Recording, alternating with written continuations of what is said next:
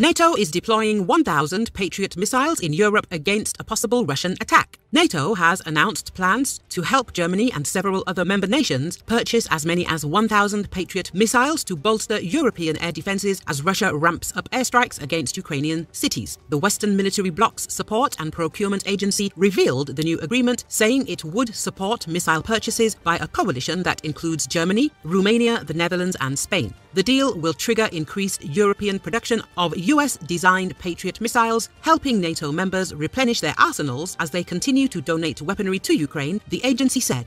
This investment shows the strength of transatlantic defense cooperation and NATO's commitment to keeping our people safe, NATO Secretary-General Jens Stoltenberg said. Russian missile and drone attacks on Ukrainian civilians, cities and towns show how important modern air defenses are. Scaling up ammunition production is key for Ukraine's security and for ours.